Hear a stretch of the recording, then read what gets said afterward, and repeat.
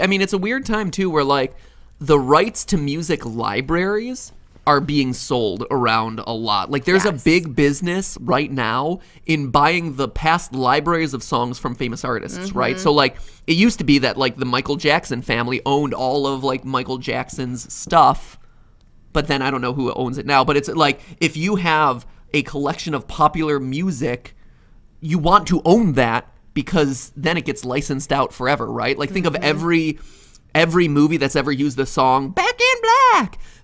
Every time. What's the movie that's used that song? Iron Man is the one that immediately, or Iron Man did, isn't it?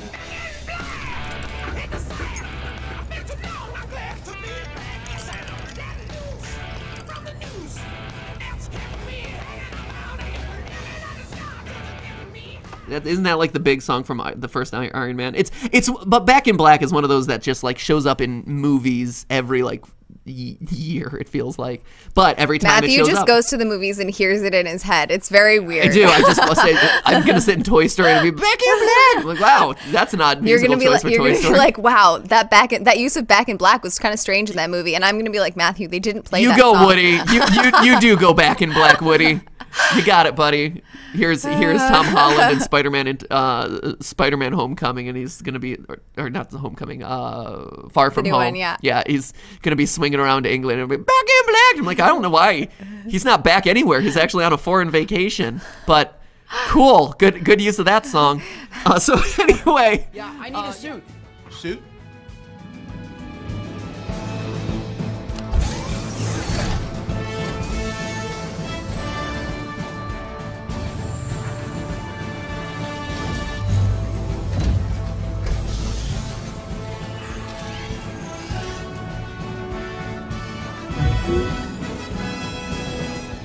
Okay, bring up everything you have on Spider-Man.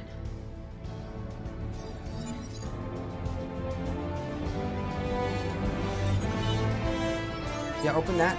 Okay, no.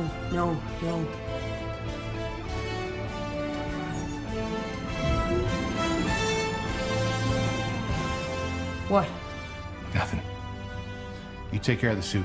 I'll take care of the music. I love Led Zeppelin!